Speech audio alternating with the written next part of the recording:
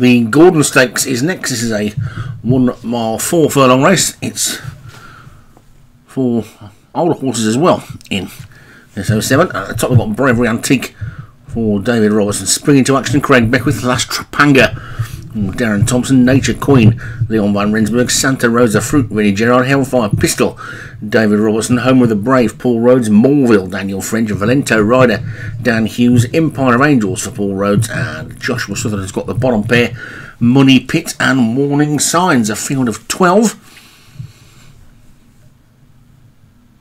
In and away. This always used to be a St Ledger trial, this one, but it's not so much of a St Ledger trial in SO7 land. Has been got the 4-year-olds in it, but it's Santa Rosa Fruit who's gone off into the lead from Bravery Antique in second, then Money Pit and Empire Angels, and then Last Trapanga. But now Bravery Antique has come through to take the lead. Money Pit though has got the rail and might well force its way through on the inside there. Pretty tightly grouped through the first couple of furlongs, and Bravery Antique is now settled into the lead. Money Pit, Home with the Brave, Warning Signs behind them. Then comes Empire of Angels after that one. Last Trapanga is next. The greyer on the far right is Santa Rosa Fruit. That one actually just dropped back to be almost a back mark, and now Moreville probably just got back spot, but it's Bravery Antique who's got the lead. The one closest to us is its stablemate.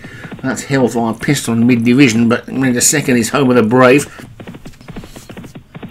They're inside the final mile now, and Bravery Antique is a good 2 lengths clear of Home of the Brave in second. Then comes Money Pit and Warning Signs. Empire of Angels is after that one, spring into action. He's trying to do just that. Then comes Last Trapanga. Hellfire Pistol is after that one. Then Nature Queen and Valento Rider trying to get into it. Santa Rosa Fruit's dropped right out of it out the back, but it's Bravery Antique who's in front. Bravery Antique is in the lead then by a good 4 lengths or so now to Home with the Brave, Money Pit and Warning Signs. Then comes Moreville who's making some good ground. Spring into action is next. Then after that one, Valento Rider and Empire of Angels, Nature Queen and Last Trapanga. Santa Rosa Fruit is now starting to weave away through the field, but it's Bravery Antique with 4 furlongs to go, 2 lengths clear of Home with the Brave in second. Money Pit and Warning Signs are next. Then a gap to Moreville and Valento Rider. Empire of Angels is after that one. Then Santa Rosa Fruit trying to get into it. Last Trapanga is after that, but it's still Bravery Antique with 3 to go. Bravery Antique then from Warning Signs and Home with the Brave. Then Money Pit, Empire of Angels,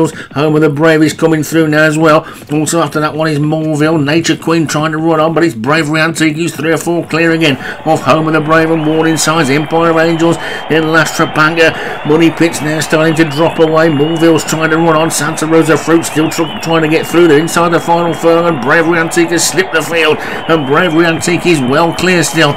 Racing into the final half furlong, Bravery Antique is keeping going, and he's not going to be caught. I don't think Home of the Brave is going to have one last chance to get to him, but it's going to be Bravery Antique who takes it. Home of the Brave second, Warning Signs third, then Valento Rider and Morgan and Empire of Angels after that one.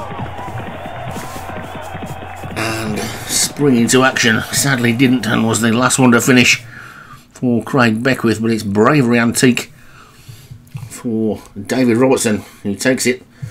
Home of the Brave second for Paul Rhodes, Warning Signs Joshua Sutherland third, Valento Rider, Dan Hughes fourth, and Moreville for Daniel French was fifth.